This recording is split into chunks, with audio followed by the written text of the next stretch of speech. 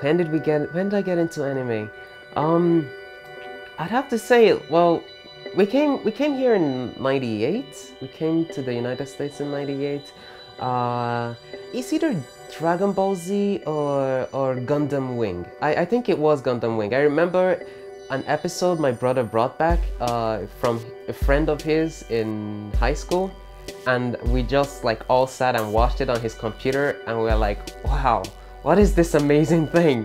And so, it was awesome. It had everything that, I am personally into, which is like machines and robots and, action, being a little kid and all.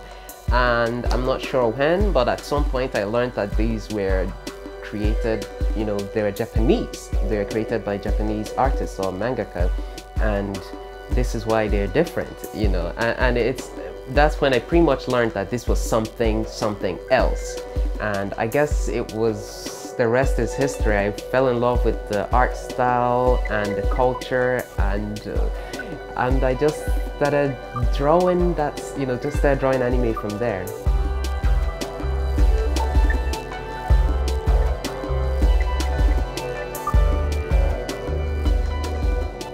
I've always wanted to start my own company.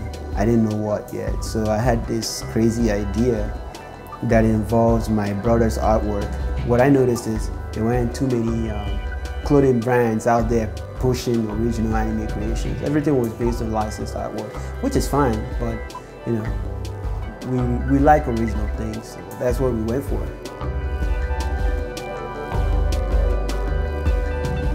The passion, the dedication, the hard work that they put into it, and also the art. The art itself was beautiful. And I knew that they really had something on their hands, and I wanted to be part of it, so to speak. I feel like this is my chance to do what make a living doing what I love doing and sharing my abilities with people. I get to go to amazing conventions and just meet other like-minded otaku people, and so so for me, Boomslank is it's much more than just much more than just a business.